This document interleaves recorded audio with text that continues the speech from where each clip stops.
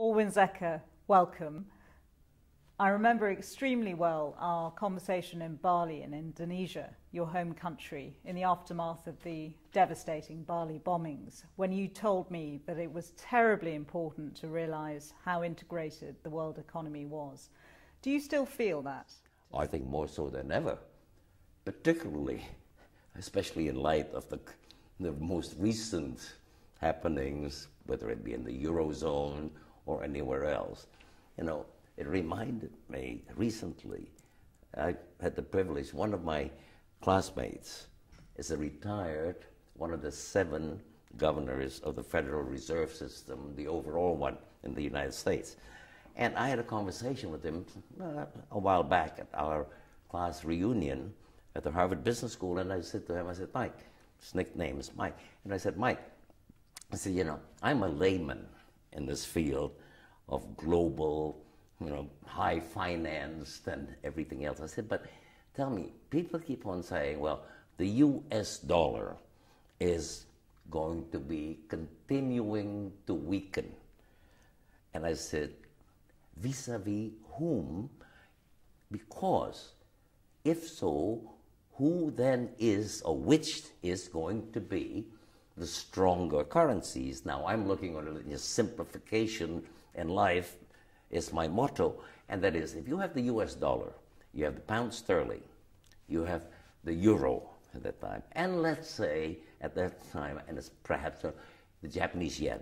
Now, I said, now, which one is going to emerge to replace it, because they are so totally intertwined that if one is down, who is going to definitely be the strongest of them all? I said, it's going to be relative, isn't it?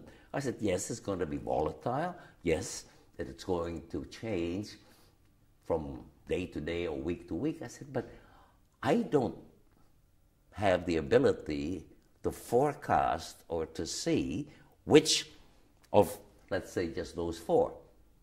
And he said to me, he says, Al, he says, you're absolutely right. What do you make of tourism ministers calling on world leaders to invest in travel and tourism to kickstart the global economy? You see, obviously, it's like a motherhood statement. Nobody can quarrel with it, nor say that it's absurd.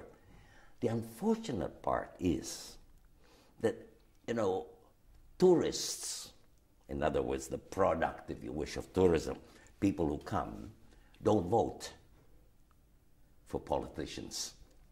So, and therefore, they're like a milking cow for people who every so often come up with so-called bright ideas of taxing this part, taxing that part, and thereby slowly squeezing the cow that, provides milk. Now, the problem there is that, of course, politicians have to say, that's marvelous, because we all know it's a smokeless industry, it creates employment, which is extremely urgently needed today, but it also means training.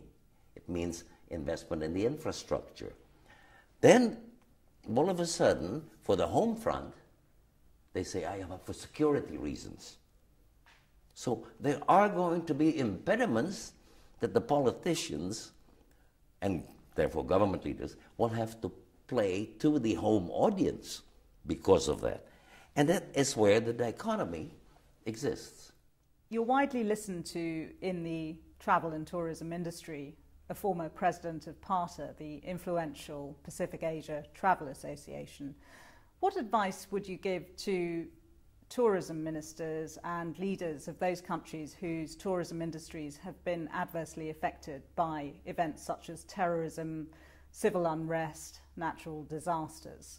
I relate tourism at any stage of its development, some are more mature than others. The analogy I would like to think of or draw is like literally taking, say, a lion or tiger cub away at birth, right? Never feeding them any raw meat. Okay?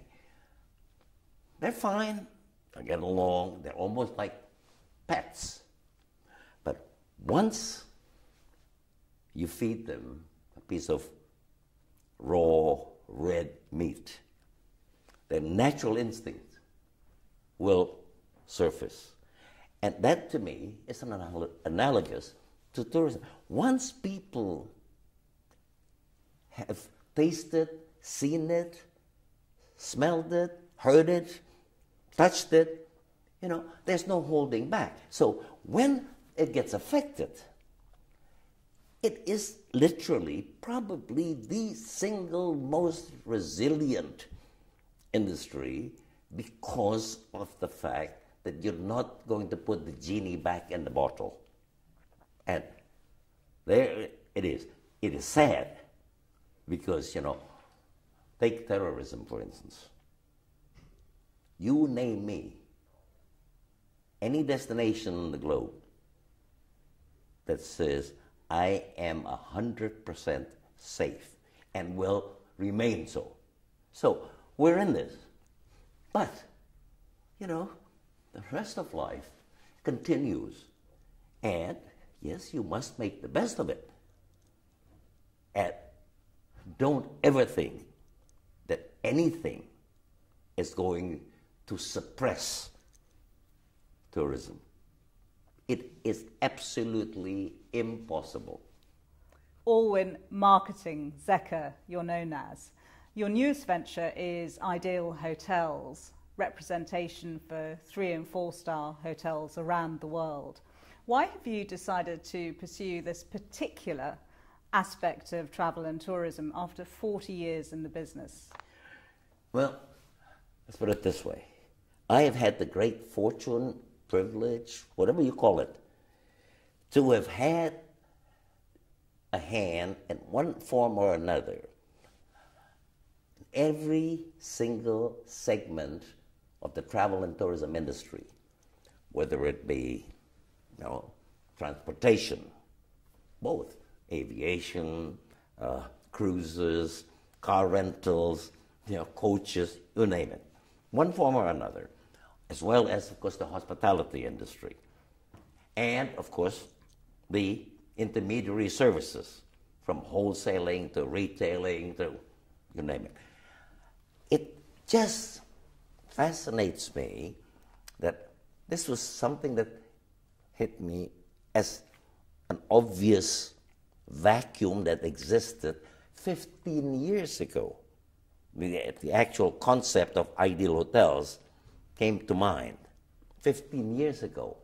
But when I started to seriously trying to position the concept, which is not entirely new because it's been done, but in a different sort of form, where I saw a vacuum, it was not doable to also marry it with the eye-popping value for money. Is it just going to be another one, you know, one of the many? So it took a while, and the reason for it was very simple. I came to the conclusion that at that time, remember 15, 16 years ago, technology had not advanced. And one of the key reasons that I sort of went back to it 18 months ago was, now we all know of the advances that technology. The key was the communications that it enabled in general, take the email, at no cost. Now, so there is the spectrum of, you know, having information, distribution at no cost. Only then. So, in very simple terms, not to come across as condescending, but when you have an opportunity of marrying or coupling marketing, which has always been my, you know, love, in fact, within any part of the internet, with technology, all of a sudden, I said to myself, Now's the time that we're able to do it. So it has nothing to do. I'm the type of person that gets challenged, at different stages of my lifetime and say, oh, so when are you going to retire? And my usual answer is, I said, and do what instead? Do you think that 3- and 4-star hotels can really take advantage of the boom that we're seeing in the luxury tourism sector? To say that it is obviously so is simplistic. But let's look at any destination. I challenge you anywhere. Look at the number of establishments. It doesn't matter what classification, how large, how small, or what they call themselves. They will always be, and there is, has been, and will always be, in my opinion, more establishments in that middle bracket because of the fact that the nature of travel and tourism particularly, and especially the Asian mentality, which is now, of course, everybody, the flavor of the decade is the booming outbound market from Asia. Take China, take India, etc., Brazil. That is where, particularly the Asian culture, says that it's nice to have all the trimmings and the amenities and so forth, but when we go to a destination, let's first say for leisure, we hardly spend time on the premises. Yes, it has to be safe and clean. Beyond that, comfort, yes. They'll put up even with a slightly less comforting feeling. So by definition, there will always be more of them, and they will continue to be a faster growing segment of the industry. I'm not saying that, the top end will not grow, heaven forbid. But, of course, I also have a bit of a relationship to the very top end, the Yaman resorts. But when you see this vacuum, this opportunity, this opening, I said, why not also? Because the very smaller ones, those who are farther away from the hustle bustle of the cosmopolitan centers, are the ones who would not otherwise be able to even have a presence beyond their own community, maybe beyond their own vicinity, maybe beyond their own national boundaries. How do they ever establish the fact that they exist? This is where Ideal Hotels came about. We feel, based on the low-cost carriers, the LCCs, the airlines, people now especially understand that you are free to pay, but if you need transportation, and I translate that into if you need accommodation, then just pay for what you want and what you need. The rest is optional.